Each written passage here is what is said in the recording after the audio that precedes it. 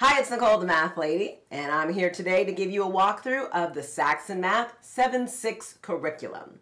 Now, I know when you're either starting a new curriculum or just starting a new year with the textbooks, sometimes it's hard to know, like, which books do I need, and how does it work, and how's it laid out, so I'm here to give you a detailed walkthrough of how it all works.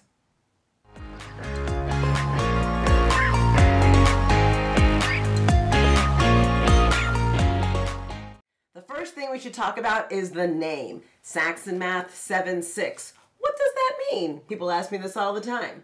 So I tell people, look at the second number. Our second number is a 6. That means we're talking about the 6th grade level.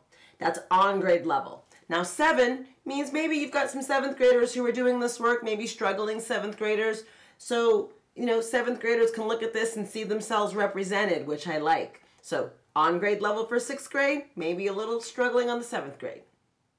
Now this book is the 4th edition. It was printed in 2005. You'll see it's a nice soft cover, which just makes things a little easier when you're carrying around these books. So I'm going to show you which textbooks you need. There are 3. Let's start with this one. It's the Saxon Math 7-6 student textbook. It's the biggie. And then we have the solutions manual. Okay, not quite as big, but important. And then our third one that's important is our test and worksheets. So I'm going to take each of these books, go through what's in them, go through how to actually get to the material and the lessons, and let's see how it goes. So let's start with this one again, the student textbook. Okay, it's heavy, so I'm going to put it down. But the first thing you need to know is that this is the main textbook or book that we're going to be using. Doesn't matter if you're a student or if you're a teacher. There isn't a particular like facilitator's guide or teacher's manual. Students, teachers, parents all use one same textbook. Now, how's it laid out? There are 120 lessons and 12 investigations. Investigations, they're kind of like labs. Kind of labs how you do in science. Investigations are, this book's equivalent to the labs. And there's 12 of them.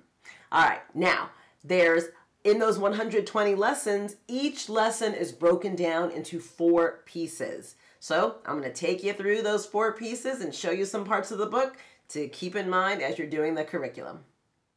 The first section is called the warm-up. And it makes sense, right? It's the part where we're getting our brains warm up to do our work. It takes about 10 minutes to do this part of the lesson, and it's got 3 parts to it. The first part is called the facts practice. This is where your students are going to get drills and practices on how to do their math facts for the most part, which are very, very important, really the foundations of math. These are timed exercises, and the actual worksheets can be found in the students' the test and the worksheets books. Okay, I started to say student book, but I meant the test and the worksheets book. That's where you find them. You can write right in them and put all your information right there. That's the first part. Second part is called the mental math. And it is what it says. It's where your students should be able to do the majority of this work in their heads, but they do give you a place to write it down. Those sheets can also be found in the test and worksheets book. And the third part is called, I always forget what it's called, the problem solving. It's one question, y'all. One question, and it's a little different than the other ones. The other ones are, where they're doing mostly computations. This is more logic building. I kind of more the brain teasery kind of questions that make you think about how you're going to attack the problem. That's what they're really interested in. So these 3 portions, again, about 10 minutes or so just to get us started, just to wake up our brains. It's called the warm-up. The next section is called the new concept. And this is where we teach the majority of the lesson. So there's a couple ways you could go about this. You could use the textbook yourself and teach your student the lesson. You also could give this textbook to your student and they could teach themselves. Or, I like option number 3, you could use me, Nicole the Math Lady. I actually go through every lesson in the textbook. I have a pre-recorded video that you can watch on demand, which really is anytime you want to watch it. You just go in, hit play, and there I am teaching the video as it is in the textbook. Generally, these videos are about 5 to 10 minutes long, so as you can see, this is how our lesson is shaping up. And I hear students like it. The next part of the lesson is called the lesson practice. This is after you learn the new concept, You got to practice what you've learned, right? So there's a few problems in the book. Generally takes 5 to 10 minutes to do these, just to go ahead and, try out what you just learned in the lesson. Now, I have a little freebie here from Nicole the Math Lady, if you're using our platform, that I have an extra optional video that has more practice problems. Because here's what I found out. Some students are ready just to go and do that lesson practice on their own. Other students maybe need a little bit more hand-holding to try out this new concept. So what I do in my optional video is I show them a problem, I tell them to take a stab at it, go ahead and try it, and then I say, watch the video, watch me walk through the problem, and we walk through the problem together. Now that way, if they made a mistake, we can find where that mistake is, and they can put a correction in right then and there, which is super important before it gets pummeled in the wrong way. We want to catch it and get it in the right way. Okay, so again, it's optional. Some students do it, some students don't. Some students will keep this video for like summer practice. They'll always have supplemental problems. The last part of our lesson is called the mixed practice. These are the 30 practice problems that are done in a spiral review. What do I mean by that? Well, some of the problems may be from today's lesson. Some might be from yesterday's. Some might be from last week's. So we're constantly going back to prior lessons and giving them practice on the problems that they have learned. What I love about this is students do not have a chance to forget what they've learned, which is important in math because you're going to see it again, right? We're always building on top of these concepts in math. Now, an important part of this is to notice in the textbook, underneath the problem number, there's another number. It's in parentheses. That number tells us which lesson this particular problem came from. So if your student's having problem or is not understanding how to do this problem, they can go back to the lesson that's indicated here and they can read it again or watch the video again. Now here's where I want to tell you a little bit about how Nicole the Math Lady's online grading works. So your students, if they have our online grading package, they can actually enter the answers to all of these practice sets in our online grading platform. And what it does is it instantly grades their answers to see if they're correct, giving the student immediate feedback, which is awesome for students because what we don't want them to do is get it in their head wrong and it goes on for some time and then we have to try to reverse it. So if it's incorrect, we want to be able to fix that right away. Okay, so that's the cool part for kids is because they're going to get that immediate feedback.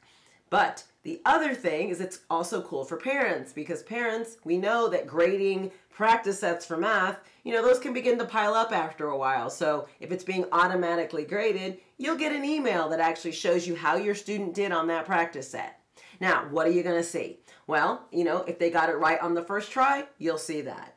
But if they got it incorrect, they actually have a chance to do it again. They have retries. And as part of their retries, remember that number in parentheses I told you about? Well, we have that as a link in the system. The student can just click on it and opens up a window that has that video and they can watch it again. We want this because we want students to learn how to correct any issues that they might have, anything that's incorrect. We want them to be able to do this on their own, right? Which is really kind of one of the points of math. So the online grading is a great addition because, again, instant feedback for our students and our parents get to focus their time where their students need them the most. That's helping them with problems they might have gotten incorrect. Few other things in the student textbook I want to point out. So remember I said those investigations, right? They're kind of like the science labs, but for math obviously. All right, well there's 12 of those in the textbook and they happen after every 10 lessons. They'll have more of one of these hands-on lessons.